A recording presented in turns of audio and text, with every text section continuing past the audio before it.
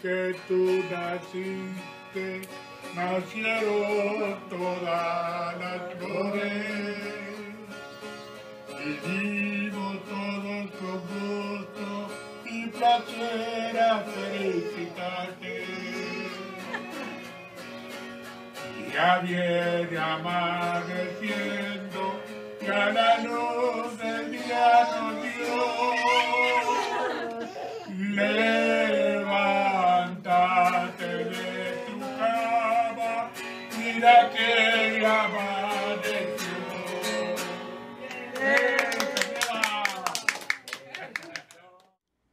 I want you to think about a story.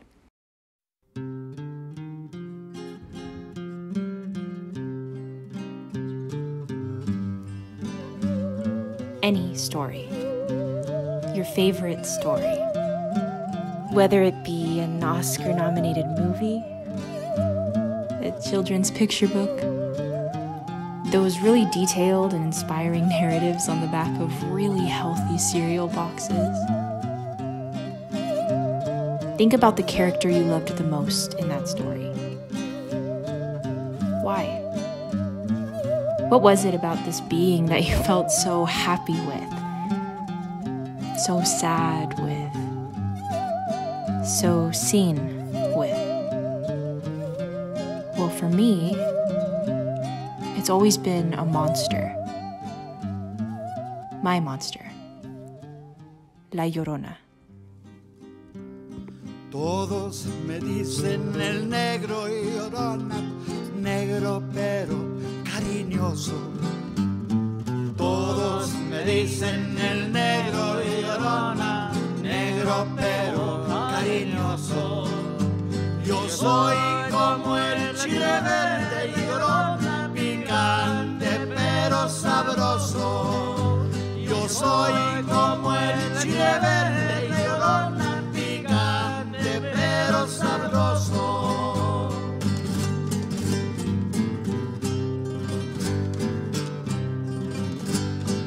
I have heard of the legend of La Llorona before. I'm trying to remember when it first came into like my worldview. I must have just been like a little kid, maybe bedtime story age. I don't think there's one Hispanic that didn't hear about La Llorona and other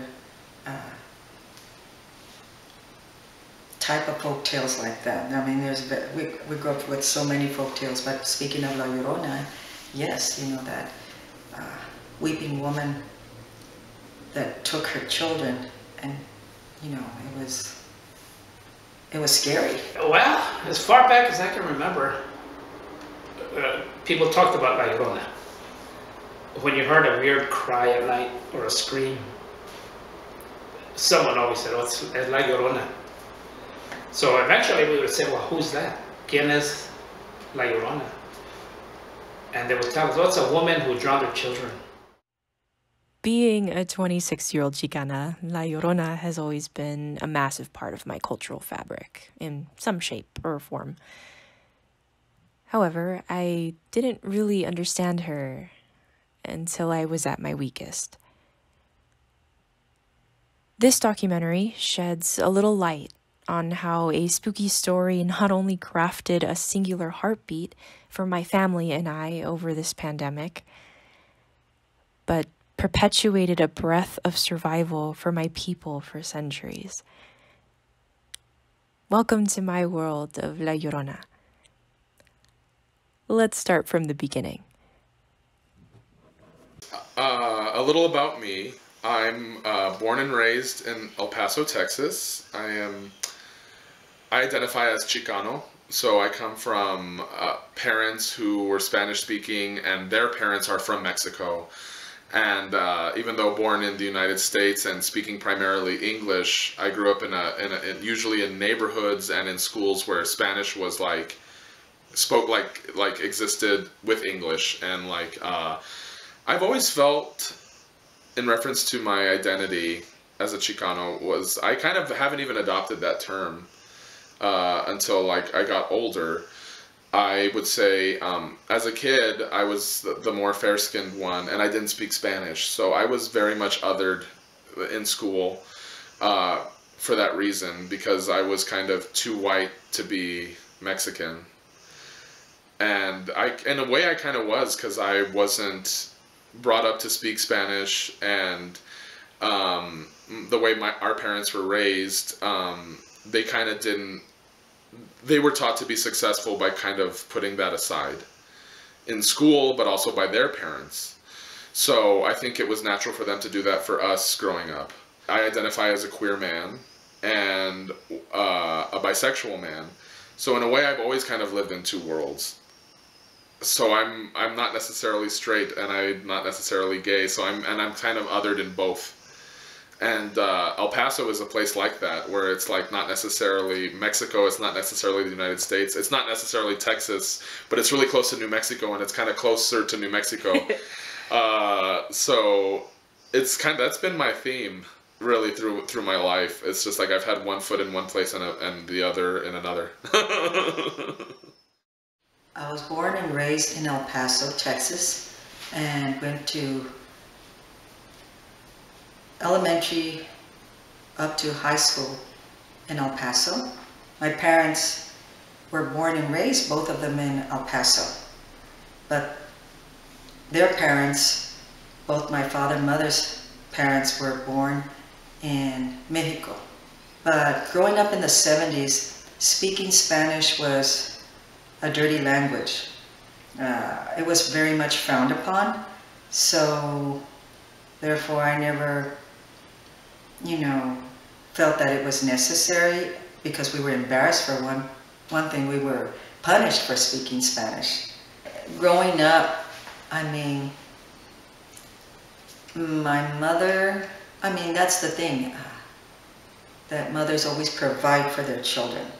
My mother and father always worked, as I mentioned, early on, from most part of my life, whether my, mom working in the bakery and my dad having the different jobs growing up to sustain us, to have food on the table.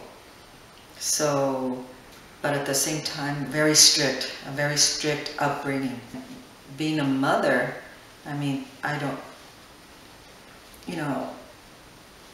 my husband and I, we wanted to make sure that our children were cared for, but the main thing was love. And even though my mom would say, even though I spanked you, that's love. And it was hard for me to fathom, well, how can you, use some violence as a form of love? I didn't understand that.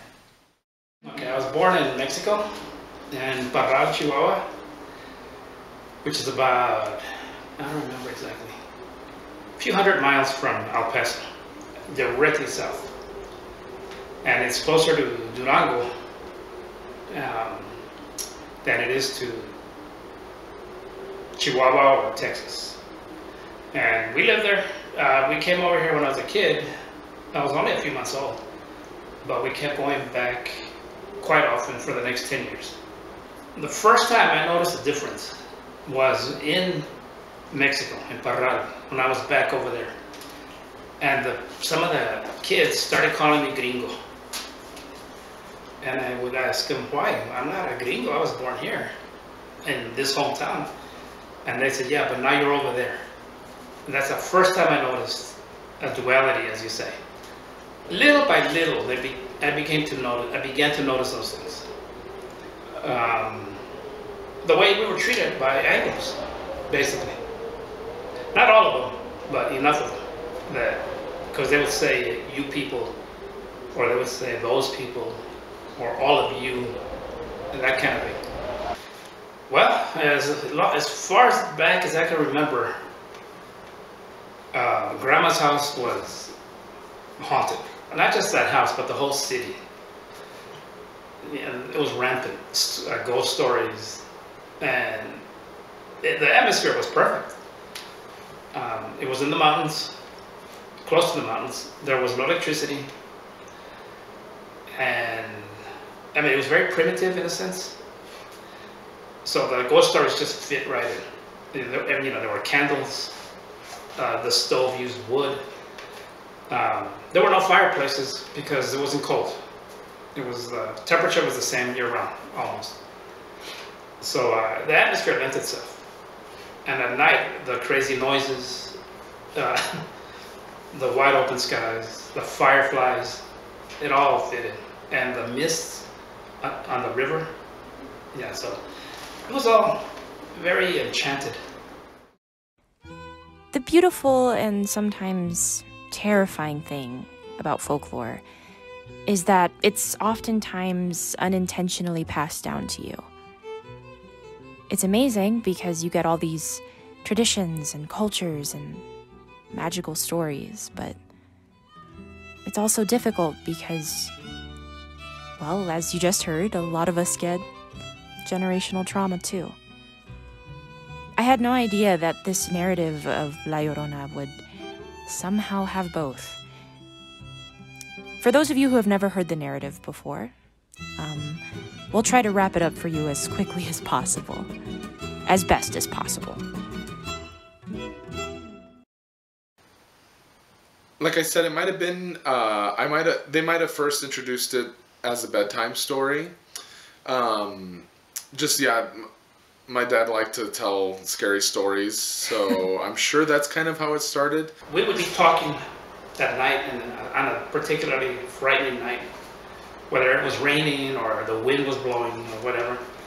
Being told to me as a little kid, either just for the sake of being scared, or maybe just to scare us into just being cautious. I was hearing not really from my mom. It was just within friends that I was hearing this information from. Well, I'm thinking it was my older cousins. I was probably 4 or 5 or 6. The version that I remember hearing the first time, so there was a woman in Mexico, and it was the story of a woman that killed her children. And that's how they told us, that she killed her children, she drowned her children. They didn't tell us why. She was just very beautiful, I remember that much. And she had children, I think, from another marriage. I think her original husband, the father of her children, died in maybe some war or something. I can't remember the specifics, but she was a single mother. And she met this man who just kind of gallivanted into town, and he was just very attractive and very dashing. Because of the love of her man that she was enamored with, and he didn't want anything to do with her children. They fell in love, but I think he was more in love with himself. And I don't know if it was through the idea of him not wanting to take over the responsibility of the children, or just not be tied down in any sort of way, but he ended up just leading her on, and then breaking her heart and just telling her that he didn't want to be with her anymore, or he was just going on somewhere else in life, or with someone else. And because she had just put all of her eggs in one basket with this man, and she just saw a future with him, and she saw her life finally picking up and turning into something new after the loss of her prior husband, she just basically broke. So as a result, she killed him. In a lake, she drowned him so she could be with this man. And she was just kind of in an episode of madness. And I think at which point she kind of snapped and realized what she had done after the children were drowned. She just became the weeping woman. That's what La Llorona means. The weeping woman, the mourner, the figure. Her punishment was to wander the earth until she found them again. Just became a spirit. I don't know if she killed herself. I can't remember exactly if she killed herself or she just died later from a broken heart, but it was basically of that. And she just became synonymous with the river, through her tears and that are the same. And so she would hang around waterways, you know, whether it's the river we had nearby or the streams. And so she would walk around there, the waterways, and she would try to get children to substitute for the ones she killed. Her spirit haunts the river and looking for children. And I think that's where it came into play that it was told to me and my cousins as children, because it's like, oh, if you're not good, you know, and you don't want the family that you have. I know somebody that does want a child of her own, because that was the lore, that she is constantly looking for her children and she might snatch you. And if we were the unlucky ones, then that was on us. Yeah. For being out at night. That was the story that I grew up with. I'm pretty sure that's exactly how it was told, just to like warn you that, yeah, if you're not happy, I know someone who does want a little child of her own. Yeah. It is kind of a deep thing to think about, especially as a kid. And I guess that might be the point, just to kind of scare you straight and to scare you into like not wandering off the path, whatever the path might be. And it's just such a serious story of like, you know, heartbreak. And like when you're a kid too, you hear all the fairy tales of just like true love is this, and it's rosy and it's perfect.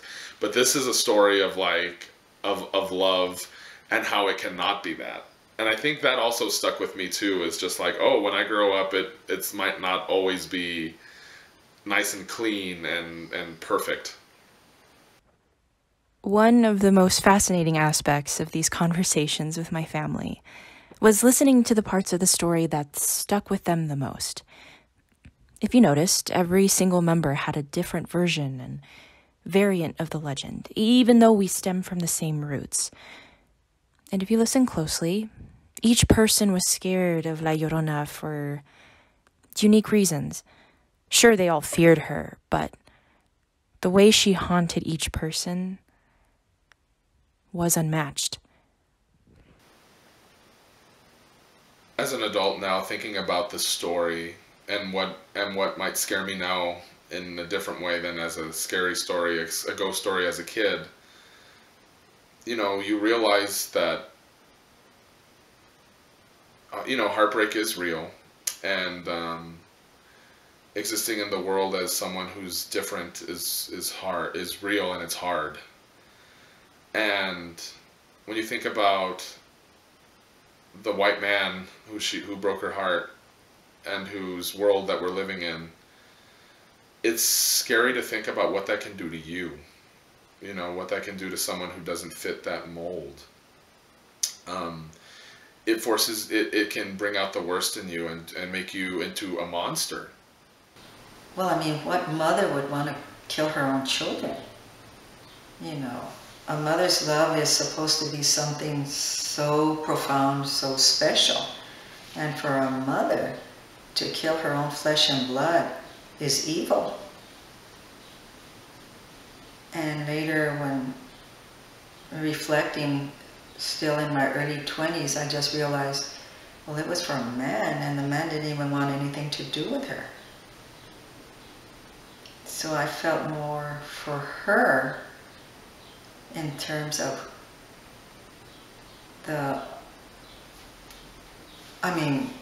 actually kill your own children for love, and especially since it was unrequited love. I mean, who would do that? When she was really just a woman, you know, she's just a person. But because of all the trauma that she's been dealt and abuse eventually that she was dealt, she broke and she turned into that monster who killed her kids. Well, that's your ultimate safe area. When you're in your mother's arms or in your mother's presence, anything can happen. And you're going to feel good and safe. So when she herself, when the female herself is the evil one you're avoiding, I think it just multiplies everything. Yeah, and she was treated badly. And so was my mom. when my mom came to El Paso, she was very unhappy. And I saw I saw what a bad mother was. And I hate to admit that and say that. And it wasn't her fault, but it was bad. And maybe that's why it resonates with me, because it happened all around the same time. And I don't know. It's hard to say. I don't think she's a bad person. And it's very sad. I mean, back then I thought, how dare you? But I feel sorry for her. Of somebody representing that they're bigger and better than that you need me and you would do anything for me. Being that lover, that macho individual that, you know, most Lloronas fall for. That's very sad. That's horrible.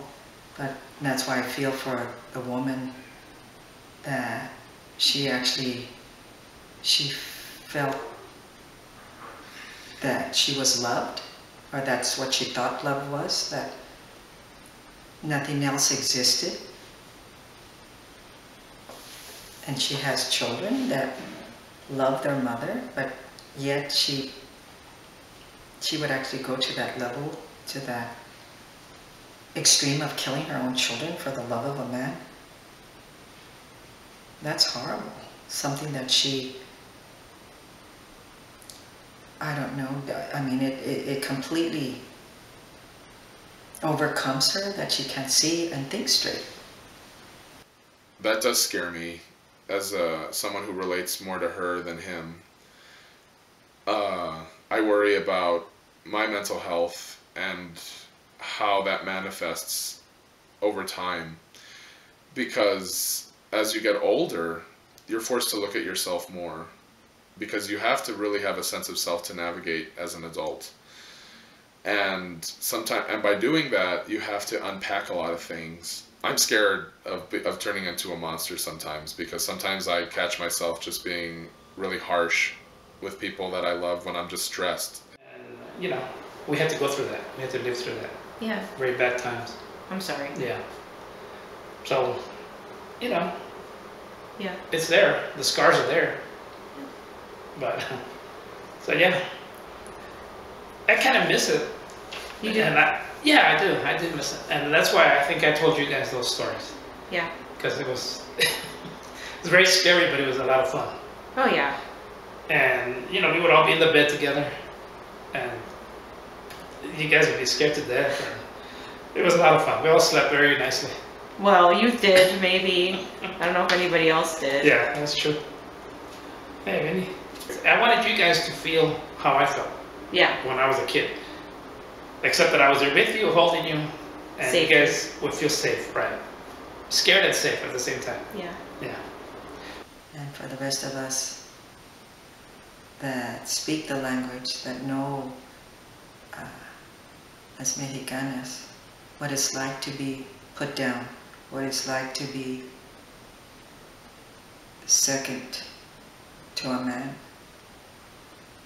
You know, it's, I think we as much as we'd like to say we're more well-read, we're educated, and we know we have more self-respect, and we don't have to take that. So in that sense, I think that's beautiful. And yes, you know what, thanks to the art, thanks to the written word, and this folk tale, you know, we will survive. We will go beyond to find our self-respect. You know, that's why it's a story, you know, that's told, even if it's hard, there's something that you can learn from it, I think. So my takeaway is just like from any hard or difficult movie or story or anything, you just try to learn from it. You try to learn from it, and like by seeing one extreme, you can avoid it in a way, or just like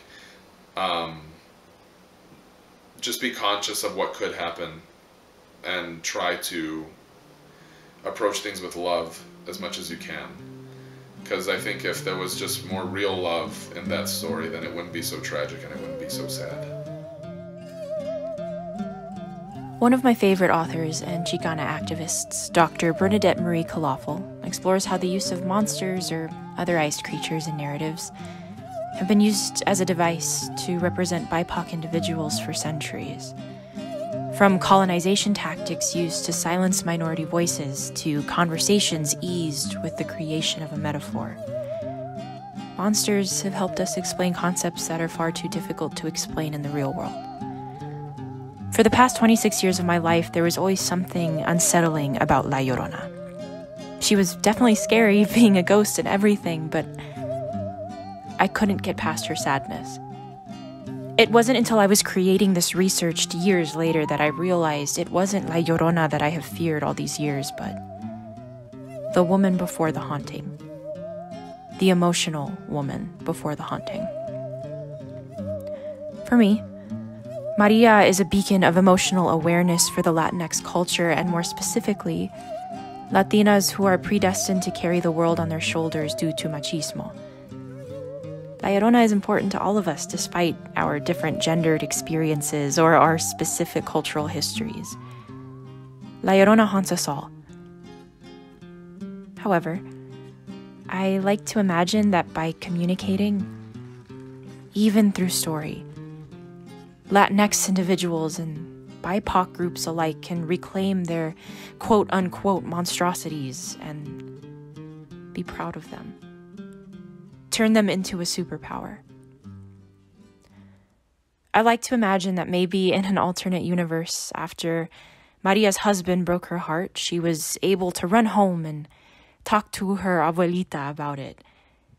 Maybe then her grandma spoke about her previous heartbreaks and they laughed and cried over pan dulce and café.